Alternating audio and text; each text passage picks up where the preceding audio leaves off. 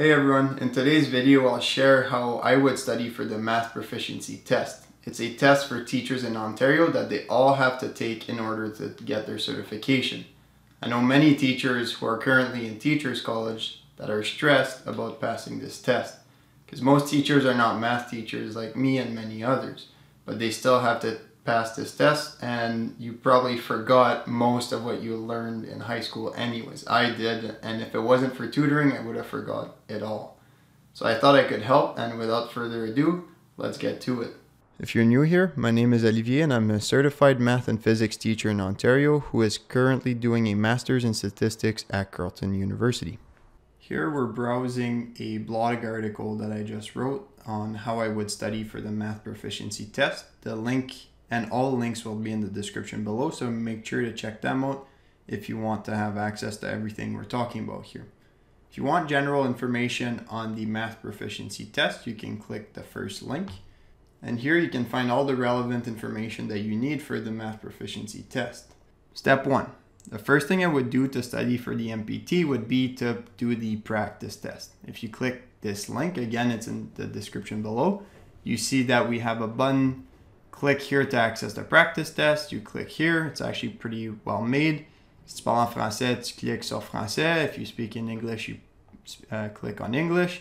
And you can see that this is the no calculator component. We have 5 questions. So if we begin, then we can try to answer these questions. Let's say it's 15.6.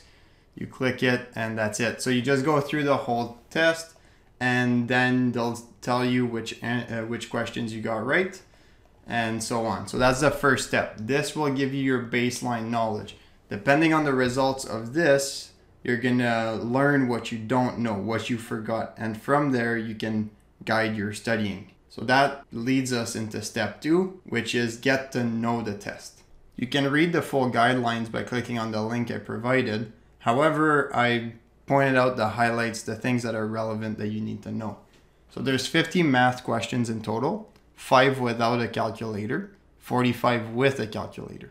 The teaching questions, there's 21 of them, and they're based on 2 documents. I think it's Growing Success and Learning for All. I do recommend reading those. Another thing that's super important to point out is that you don't need 70 or higher to pass the test. You need 70 or higher in each section. So I actually did the math here. It wasn't too hard. You need 35 or more on the math component section because there's 50 questions in total, and a 70 out of 21 question is 15 questions or more. So if you have at least 35 out of 50 on the first section and at least 15 out of 21, you will get a successful grade. And again, they give you a couple examples on the website to explain. For example, one student gets 100 in one section but 60 in the other, and they don't pass the test. In step 1, we learned what we didn't know. In step 2, we learned what we needed to know. In step 3, you can learn more about what you need to know by explore the list of concepts that are going to be on the test. And that could really be in step 2 as well. But step 3 is really to study and is to find out the things you're weak at and really explore those concepts and relearn those concepts deeper. So Khan Academy is a great resource for that. I linked their videos in almost all my YouTube videos. I also created a playlist that covers every problem of the practice test for the on the ministry website. So make sure to check that out. I'll link to it here in the description. You should see it appear on the screen. So this will target every video, but really those problems are not going to be on the real test. So you might as well learn the concepts well. So now that we've studied and we've targeted the things we're a little bit weaker at and we need extra help, now we can retake the test because we had a baseline and let's say we failed the first time or we passed but barely passed, then we can retake the test and see how we're doing. Here some people are going to do just fine. They might get 85, 90 in both sections, and you can decide right there to stop studying and maybe you're confident enough that you'll pass the test. However, I think most people will either struggle with the test a little more and will need extra help, or will at least be more confident that they'll pass the test when it comes time to actually write it. From there, let's say you've studied and you're still struggling to nail the practice test, Some people will benefit from tutoring, so you can look at hiring a private tutor. You can also ask your colleagues and friends to help you because they'll benefit from helping you, because teaching is often a great way to learn. And you can create a group chat. That way you can all help each other. Just remember that the best way to learn math is to do problems. So you actually need to work by yourself here. A great way to do that is to just do a bunch of practice tests. So I actually created another practice test, which is linked here. If we click on it, now this practice test, I just pretty much took the other one and made every question a little bit harder. So that way it'd be like the second test that you can practice by yourself to train a little bit harder, so the actual test is a bit easier. So section 1 is no calculator. I just put questions. You can print the whole thing, or I suggest using a pen or something like that, or just do it in your notebook. And you have every question. And then section number 2 is the with calculator. So you have a bunch of questions. Some of them have drawings, multiple choice. I thought about doing it in Google Forms with multiple choice, but it would take a lot of time, especially with pictures like this and so on. But all these questions come from me inventing them, or like 99% of them anyways. If you have any questions, you can always email me. Another pretty good sample test that you can try is the one found for the grade 9 provincial test.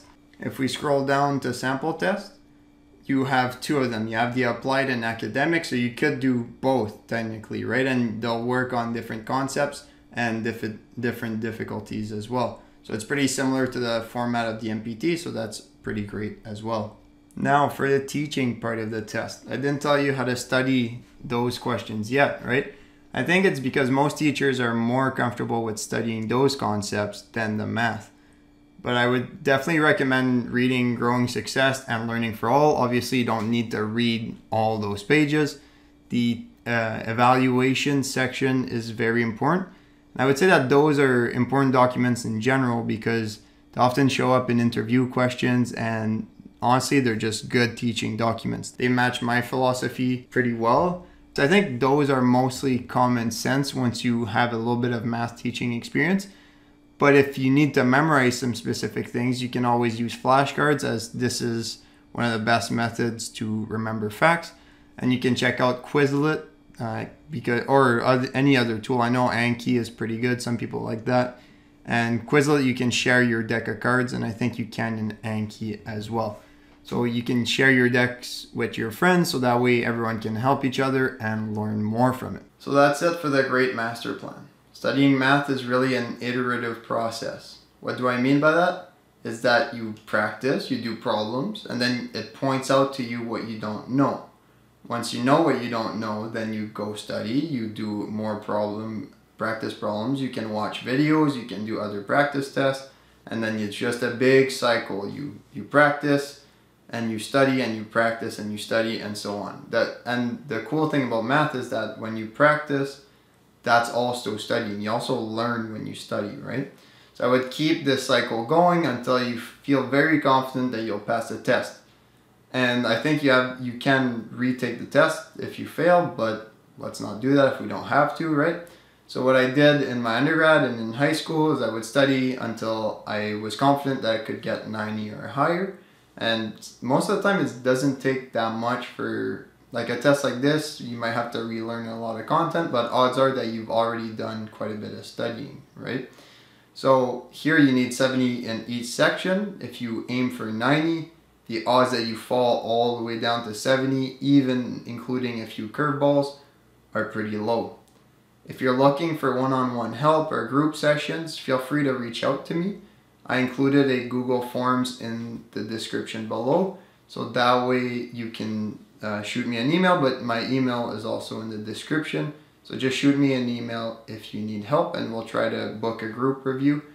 And that's it. I wish you the best of luck, and thank you for watching. Good luck. The best way to currently support the channel is simply to like this video, hit the subscribe button, and share this video with your friends and colleagues. I'll see you next time, but do the work.